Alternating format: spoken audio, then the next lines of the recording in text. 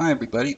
In this quick video I'm going to show you how to set up a very popular um, setting or functionality you see on a lot of websites nowadays, and that is to have a sticky header and or a sticky nav bar, so that when you scroll the page it doesn't disappear like that. It'll stay stuck to the top and it's visible at all times, no matter how far down you scroll on the page.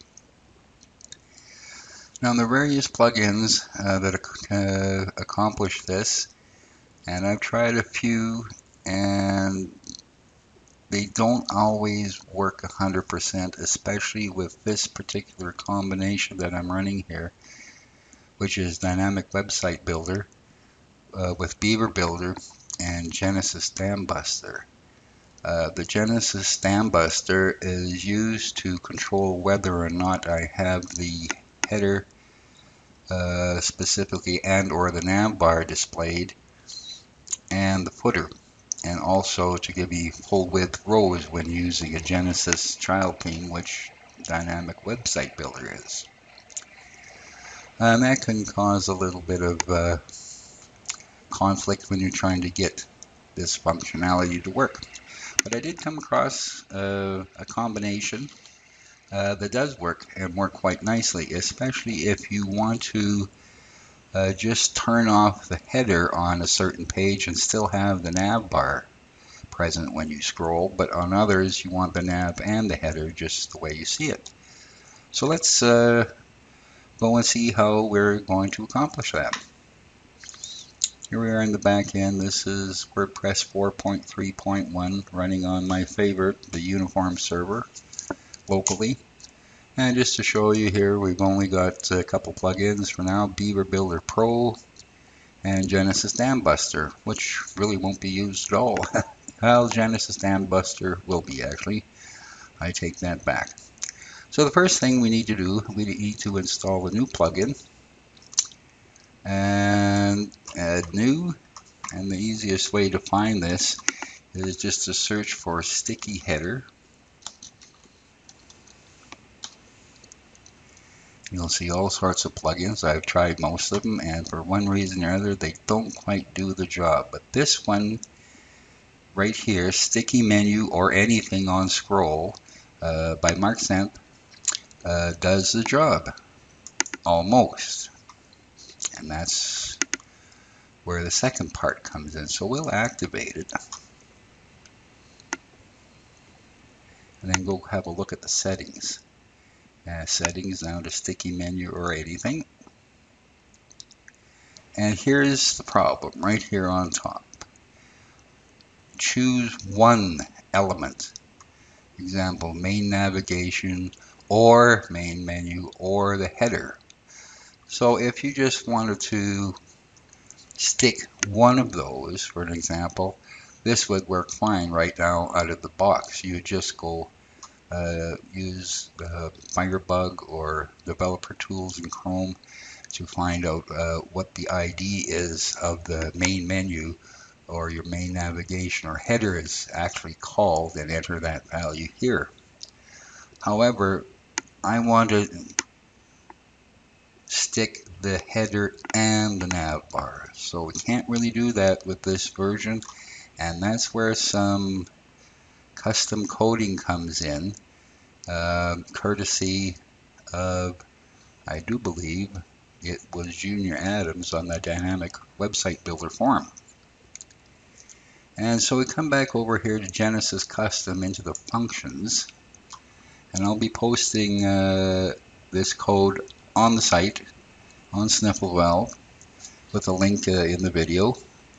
So we'll just paste this in and make sure, like I said, don't move this line. And this is open stick header, and stick header is going to be the name or the class name that we're going to do. And what this does is it sticks the header and the nav element together so that you have one ID, which we need. So we'll save the changes here. And then we will go back to our settings and sticky menu. Now the element we want to stick, enter here, and don't forget, because it's a class, we need to start it with a period. And then, as the code says, the name of the class is stick dash or hyphen header. Click Save Settings.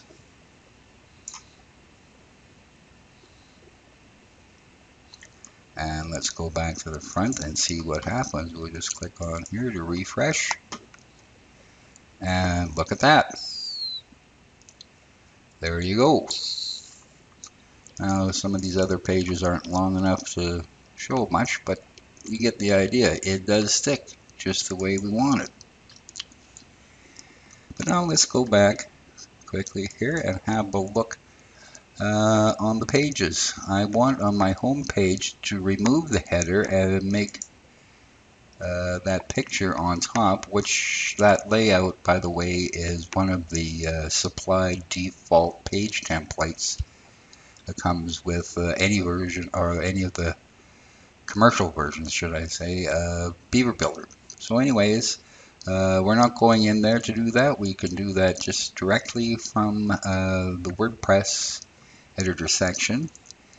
And what we need to do is go all the way to the bottom to the Dambuster controls, and we need to enable the tweaks.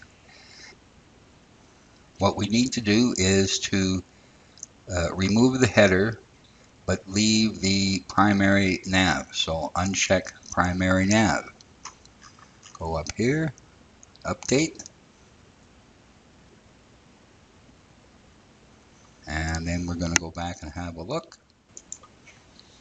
Do a quick refresh, and there you have it with the nav bar and the full width, or that's not really the right term. This is full width because it's as wide as the main container.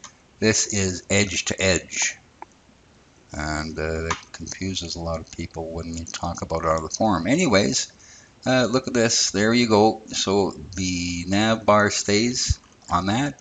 We come to the other pages.